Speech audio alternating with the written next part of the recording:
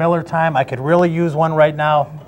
But unfortunately, there's water in this glass. Well, what do you mean it's Miller time? Because the Millers that we're going to talk about today is Ervin and Andy Miller of harness racing fame. You know, the best part about doing this show, Joe, is I get to jump over the horse racing fence and meet the people in the harness world.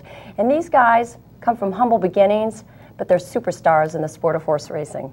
When one thinks about the Amish community, several things come to mind. A simple lifestyle with dedication to work, family, and God. Raised Amish in downstate Arthur, Illinois, Ervin and Andy Miller were raised sitting behind a horse and a buggy.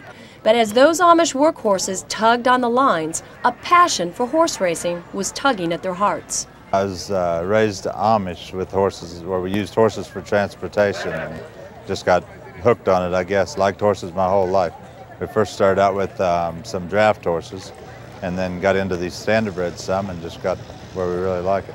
2 weeks out of 8th grade, I went to work for a standardbred breeding farm, harness horse breeding farm, and I worked there for 6 years. So I guess graduated there from cleaning stalls and taking care of horses up to training horses and such for them.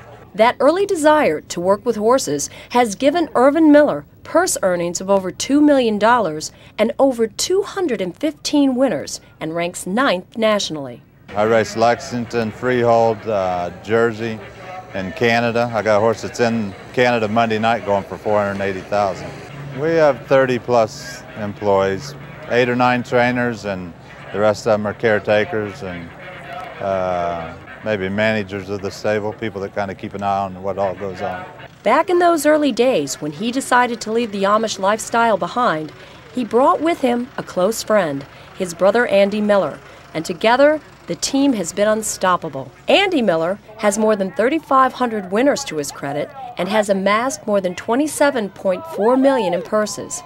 Andy tries to drive a great deal for his brother Ervin, but each note there are differences between them. I'm probably a little higher strung and stuff than he is because I train. I got to deal with all the employees, owners, everything. He can be a little more laid back because he's got to show up here every night to drive and think about his drives a little more. When he started driving for me, it was a little tense because he tried to overdo it just because they were my horses. He wanted to do better for me than he did the average person. He worked hard at it, and sometimes it didn't work out the way it should have. He's a little bigger than I am, and I'm at the top end for the size of a driver, but you know, that's kind of the avenue I took, and he took the train, and he did some driving earlier. We're always real competitive, but we try and keep it to where we can do the best for each other and make it all work out real well. Differences aside, they share the same feelings on a certain track and several horses that they have trained and drove together. Springfield, probably. That's where I train, and that's where I broke the most records and went the biggest miles. Springfield, the state fair. I really like to drive at Springfield and Du Quoin, and you know, I like the big tracks, but probably Springfield. They both agree on their favorite racetrack, but both share different interests when it comes to their best racehorses. Probably one of the biggest moments, just separate race, was Incredible Tilly winning at Springfield, 2-year-old filly, 51-4 off a quarter and 24-4 park. That was incredible. And then another time was a super night. A few years back, I win both ends of the orange and blue with the Colton filly. The same year, Incredible Tilly was a 2-year-old. There's several of them, but you know, I have some favorites like Incredible Tilly and Loyal Opposition that's in tonight. Taser Gun's one of my favorites. There's several others. It's hard to think of all of them right now, but there's several of them that I really enjoy driving. Drawing a less than perfect post position and surrounded by 2 other possible favorites, Loyal Opposition brought them all together for a family portrait when she won the Grandma Ann in an impressive 151-2. You know, maybe just next time, you know, was it necessary to win by 6?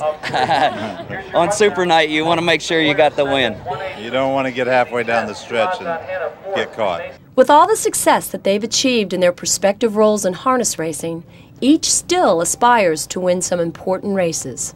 There's a lot of goals, but I would love to win a $1 million race. I'd like to win the Hamiltonian someday for trotters, 3-year-old trotters. Still close as brothers, they both believe that as a team, sooner or later, they'll bring out the best in a horse. Well, Liane, I know when I was a kid, all I wanted to do was run out, play baseball, crank my music, and enjoy myself. But that's a lot more difficult, obviously, for someone that's Amish. Well, that's true. And of course, being teenagers, what was the first thing you wanted? You wanted your own set of wheels. Well, they don't drive cars. But a little friend told me a story about Andy Miller, who, he was a little shy to share this on camera. He took and he put a stereo system in his Amish buggy and used to crank up Aerosmith and cruise down the road in his buggy. So teenagers will always find a way to be teenagers. Yes.